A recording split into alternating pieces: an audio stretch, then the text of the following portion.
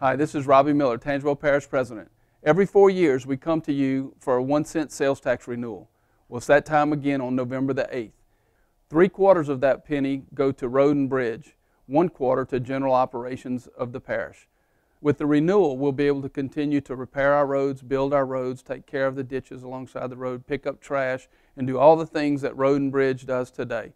Your vote is important on November 8th. For more information, go to the Tangipahoa Parish Government Facebook page to get more details about how your money is spent.